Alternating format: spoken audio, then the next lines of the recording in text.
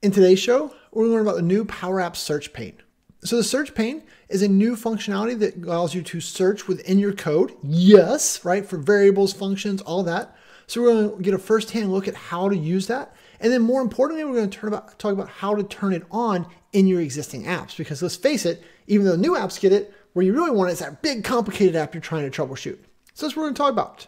But first, here's our intro. Hi, my name is Shane Young with PowerApps 911. Those guys. And today, we're going to talk about the PowerApps Search Pane.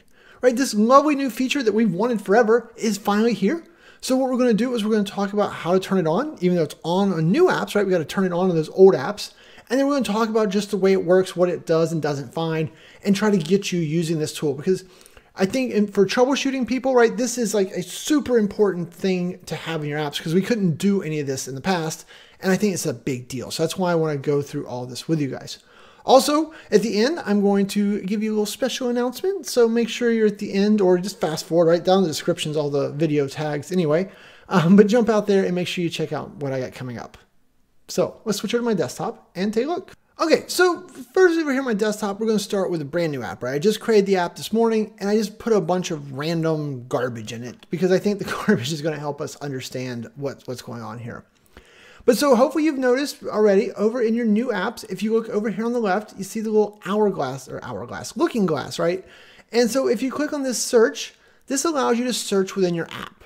And so this is going to search, I don't want to say everything, but just about everything, right? So it's going to search your screens, it's going to search your variables, your data sources, your flows, your media, your components, like basically everything you can think of. We'll show you one example of something that's not in there though later. But so with the search, for example, if I'm like, hey, I want to search for the word test, right? So if we search for test, oh my goodness, there is basically one of everything, and that's on purpose, right? But the idea here is that it breaks them out into sections. So maybe you're looking for test, but you only want to find the test data sources, right? So if you hit the drop down here, you can say filter out my results and only see the data sources. So you can see I have 2 search data sources there. Pretty cool.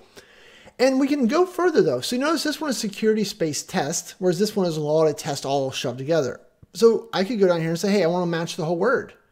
If I change this search option, then I literally only get that one result back.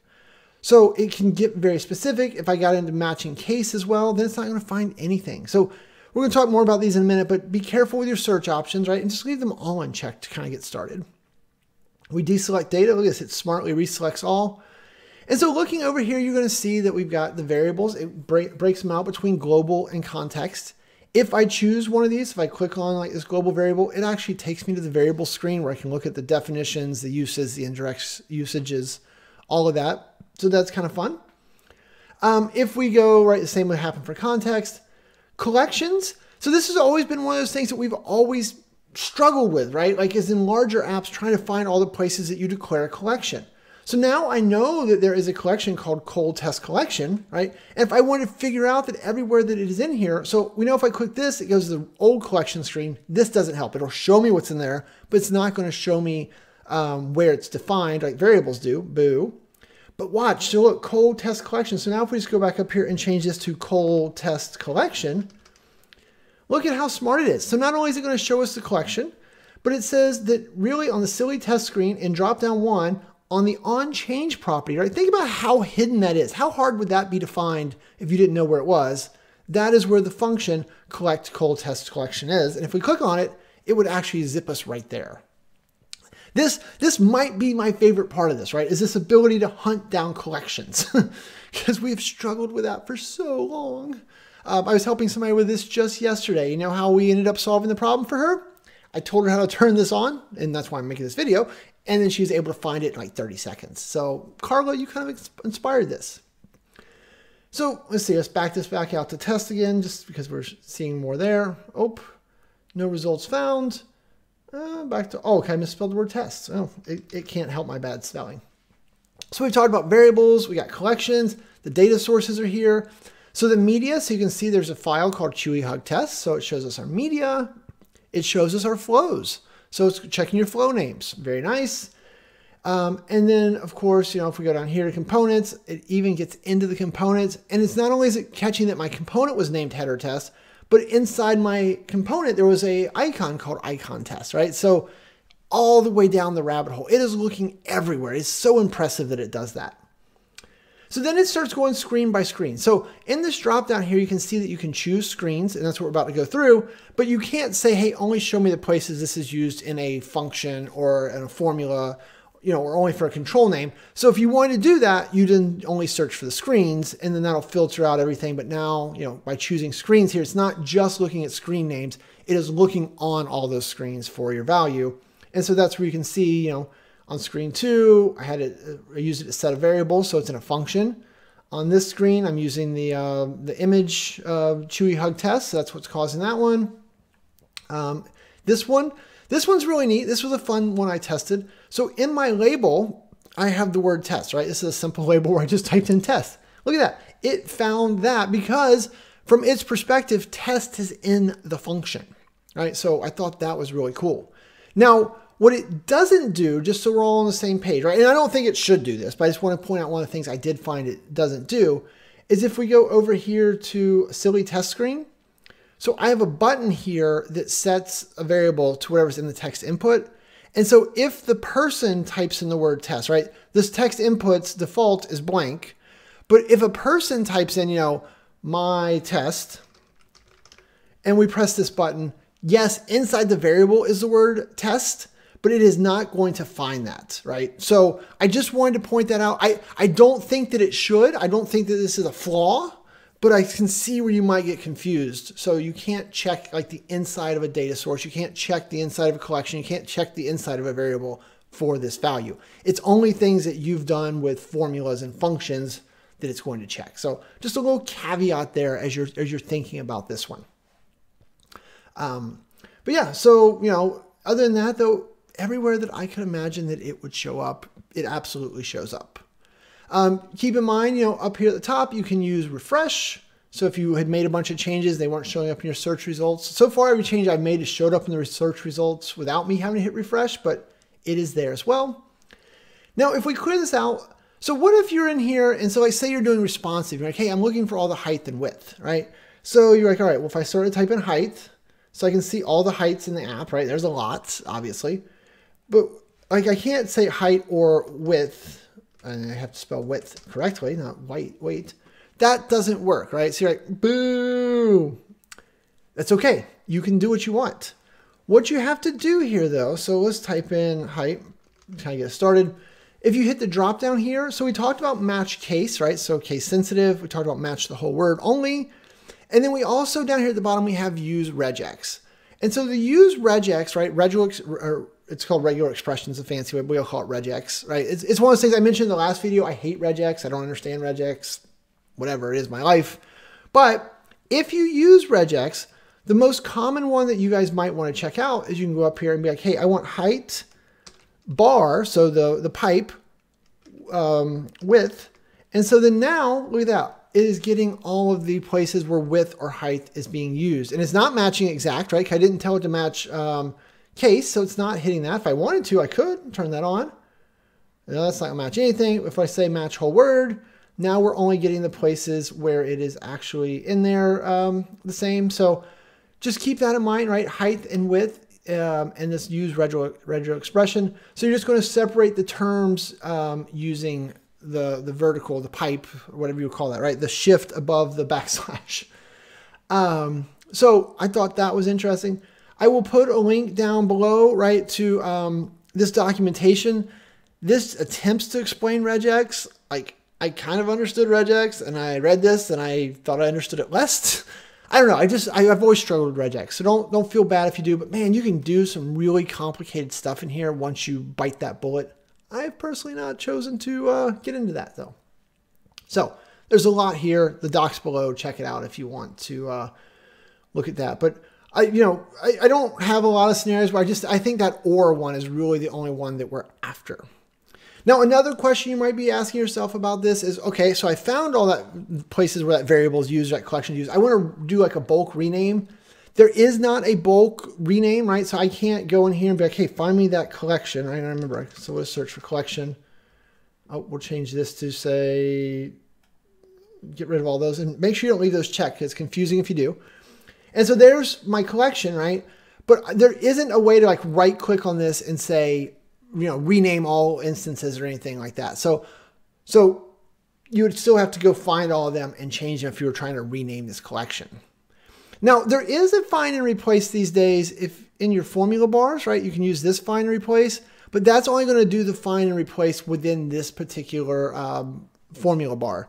So it's not going to do global. This find and replace is just for updating this one. So if you're using cold test collection in here in 17 places and you want to change it in here or in this particular formula in 17 places at once, that find and replace would work. But this find and replace is not in anything in conjunction with this, the search pane, as we're calling this over here on the left. Okay. So the other thing that you probably are asking yourself, like, Shane, that's super exciting, right? So if I create a new app, this is just here. But, over here, like we've got this lovely app, right? This is my favorite app I've ever built.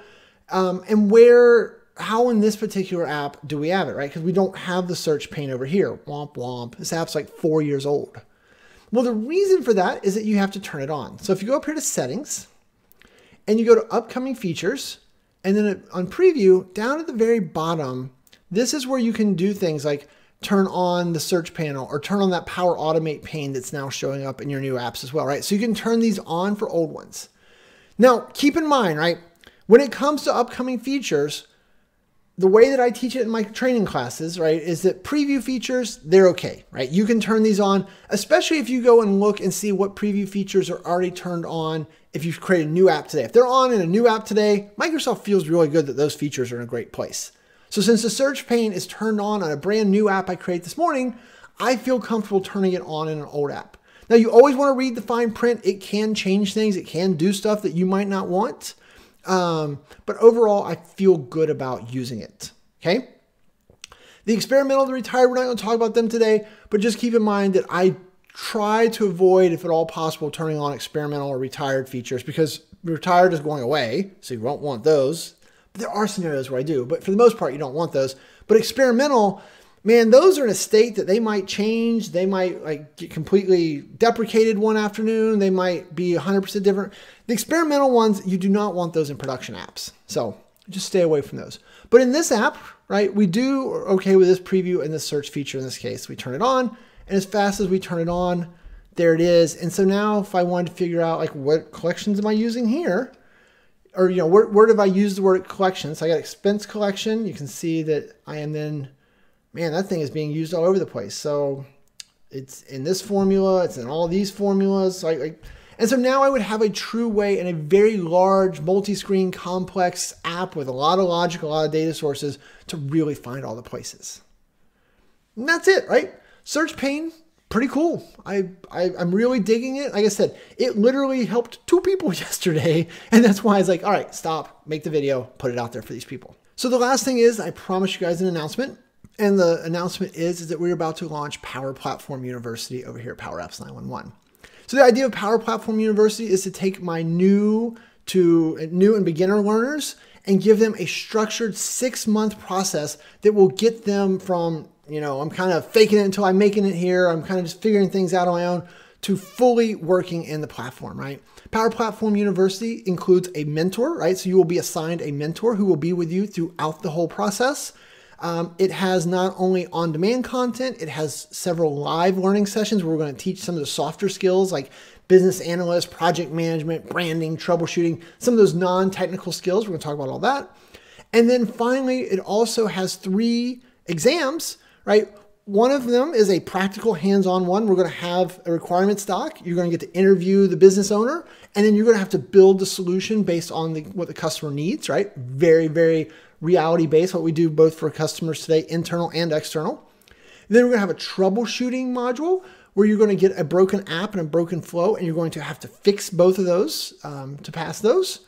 And then there is a real test, so a multi-choice test. And if you pass all that, then you will be labeled a PowerApps 911 certified Power Platform Maker. I don't know, something like that. I forget the exact wording, but some fancy new title we're giving out. So yeah, the course covers Power Apps Canvas apps, Power Automate Cloud Flows, it covers Power BI reports, and then it also has a bunch of exposure to things like model-driven apps and PVA and a bunch of other stuff. So really try to kind of round it all out and get you exposed to everything in the Power Platform so you can be more effective. So if you want more information on that, look up above. There is a link somewhere to our Coming Soon page. Either you can fill out the Coming Soon page, or if I'm really lucky and we work really hard this week, by the time you see this video, the Coming Soon page will just have a nice link to it that says sign up here, because we're already past the Coming Soon page part. But we'll see what happens this week. All right. Anyway, with that, I'm going to say thanks and have a great day. Hey, me again. Before you go, click on the subscribe button, right? Join the list of 100,000 plus people that have subscribed already. Or if you need any help, right? Check us out at PowerApps 911. We do big projects, little projects. We do training. We do everything, and we can help you. Or if you want to see more videos, you probably do, then just click on the playlist above. Cool? Thanks, and have a great day.